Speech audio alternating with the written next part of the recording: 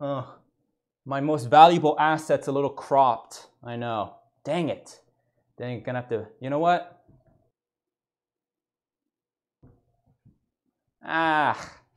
This is better. We're just gonna have to make do, huh? What are we talking about today? As you can see, the title of today's lecture is Girlfriends 101. We cover a lot of topics here in class. Furries, anime, furries again, Pokemon, back to the furries. However, some students are familiar with this, while some other students are more familiar with this subject, and we do a lot of crossover here. Not everyone knows everything. However, today's lecture is very different because I know for a fact this is something that maybe 99% of you have no idea anything about, have had no experience with this. This is why this lecture in particular is a very special one. If you are yourself, consider yourself a girlfriend, don't think you're off the cuff. Is that even the right saying? Is that what people say, off the cuff? Don't think you're getting off scot-free. There's some valuable information off the hook. Off the hook. Don't think you're off the hook here because there's some valuable information you need to hear too. What is a girlfriend? Right? Girlfriend. What is that? You might be somewhat familiar with the term, but like, you know what the moon looks like, but have you ever been to the moon? No. Could you really say you know what the moon is? You just believe what other people tell you about the moon. Very much is the case with girlfriends. A girlfriend is a female friend, acquaintance, or partner with whom one is platonically, romantically, physically, spiritually involved with. This normally signifies a committed relationship. I want to state that I just gave you the classical interpretation of a girlfriend being a female friend, companion, romantic, physical, whatnot. But it's 2021. The context has changed. Technology has changed. And in the context of my lesson, my lecture, when I refer to a girlfriend, I am referring to, very important here, the essence of a girlfriend. Not bound by gender, either boy or girl. When we talk about girlfriends in the context of my class, I really want to stress that it is the amorphous role of a girlfriend. There is a role that one partner can fill that can be generally fit into this broad term of girlfriend. What do I mean by that?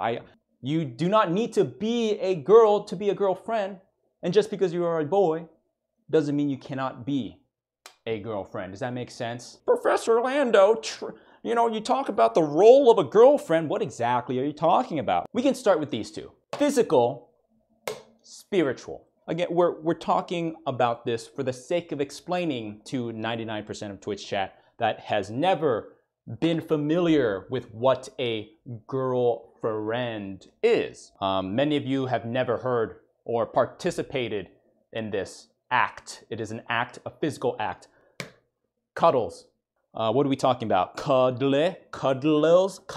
What is that? You might be asking. You might think of it simply as like a hug. So cuddling. A very, I guess just because we need some basis, some foundation to work off of that you are able to relate to, we can say that. Let's just say that for the sake of this discussion, that a cuddle is a more involved hug. For most people, a hug is just not simply enough. A cuddle specifically, it's sort of like a detoxification process. When you hug someone, it's just like, all right, bro, I'll see you later. Your best friend. All right, that was good. Yeah, it was a good movie. See ya. Hug. Oh, it's been a while. It's been a while. Come here. Hug. Right? You might do this, like a little, like this kind of action. But a cuddle is way more. It's like when your shoulders, you go through life and life is just, it shits on you. Life is so hard. Family problems and people bothering you with shit. Work sucks and you're just like this all the time. And then you know, a hug, this thing here, a hug is not going to solve this. Hey, bro, want a hug? Sure. Yeah, that was fucking great. What is that? But a cuddle, like Michelangelo sculpting David, it lets you go, oh, right? It helps alleviate. You think of a cuddle as a more involved hug that activates some sort of relief of pressure. Might seem all nice. You might think, oh, I want that. That sounds nice. I think that's the root of it. A lot of the whole idea conceptually of a girlfriend that has gripped society is that sounds nice, but it's never enough. It doesn't matter if you cuddled the day before. It doesn't matter if you cuddled that morning. She needs cuddles now. We cuddled yesterday night, yesterday morning, the night before, the morning before, and the day before that. We're gonna cuddle tonight. We're gonna cuddle tomorrow morning. We're gonna cuddle probably throughout the day, multiple times. There's cuddling happen here and cuddling happen there, but it's never enough if they don't get their cuddles. Me as a normal person, I have needs, right? I need to have fun, eat, I need shelter, pursue happiness, I need Pokemon cards, but the girlfriend has this, it's scary, this pit right here. Never, this void that no matter how much, it's never enough. And if you're unable, there's not enough resources in the world to fill this hole. And if, heaven forbid, you just need you need to work on something. Just, you get the angry, you get the sass. So that's part one, physical. Spiritual. Are you a big Marvel fan? Are you a big DC fan? Do you like movies? Do you like going to the movies? You like enjoying? You like sitting down and enjoy? You like watching the movie? Well, that's about to change. Be prepared while you're watching to be asked, what's going on? Who is that? Why are they doing that? Why are they doing the thing? I don't know. Let's watch and find out. I'm watching it the same time you are.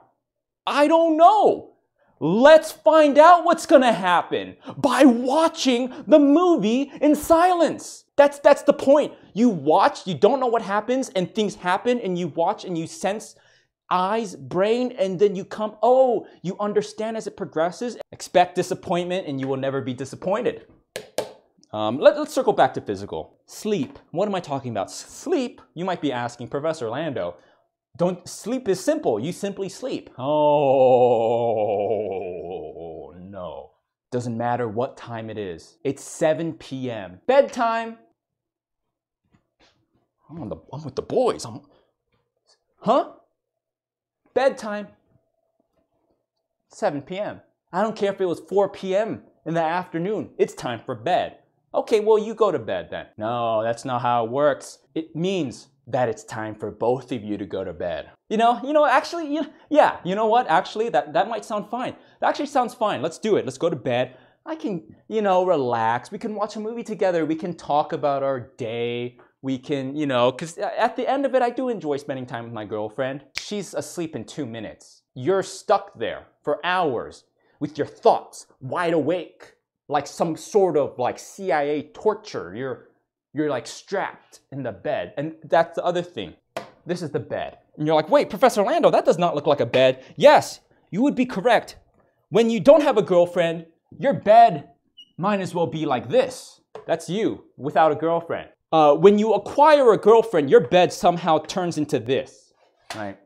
This is a graphical interpretation of what bed space is allotted per person. As you can see by the key here, GF, standing for girlfriend, is the red. And you might not be able to see it. But right here, here is your space. This is sort of embarrassing. We don't like to talk about this much. See someone with a girlfriend, everyone's arms, one of them at least is a fake arm. You've ever seen Full Metal Alchemist? You know how Ed has like the automail arm? Prosthetics have come a long way. Eventually the circulation's cut off. Like that movie with James Franco, 27 Hours, I think, where he like falls and the rock falls and he has to like He uses a spoon. He has to like, you have to do that to escape. And everyone has done it like a trapped rat. The third category, food. You know, you're driving. What do you want to eat?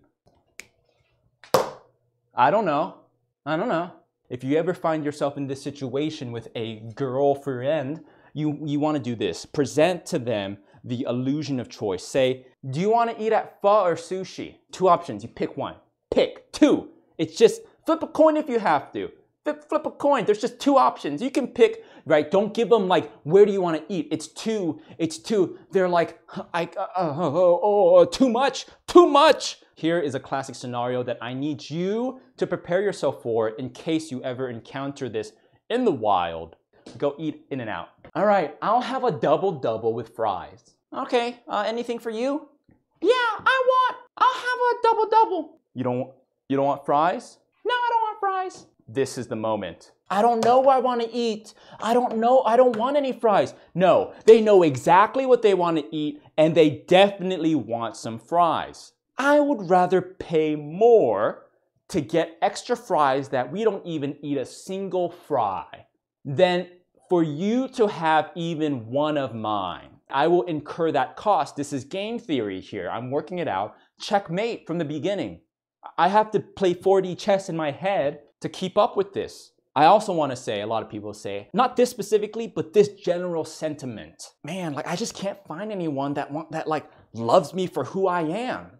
Maybe because who you are kind of fucking sucks. If at your core you're a little bit of a loser, that's okay. You don't have to be some sort of Sigma male Giga Chad. Maybe you should just start with the basics. Get a fucking haircut. You don't have to become this ultra chiseled Giga Chad, but just work out like a little bit. Just go for a fucking walk. I don't know why I can't just find someone to love me for who I am. Han Solo. They're like a Jabba the Hutt-esque creature. You know? Just baby steps, you know, instead of 5 hours of League of Legends a day, how about 4, right? And you get a 4 and then 3, right? And then 2, and maybe it's every other day, right? It's okay. You don't have to go to 0. Just, you know, let's take some little baby steps, right? Or have a huge cock. Either one of those options. The second option is usually a harder to come by option.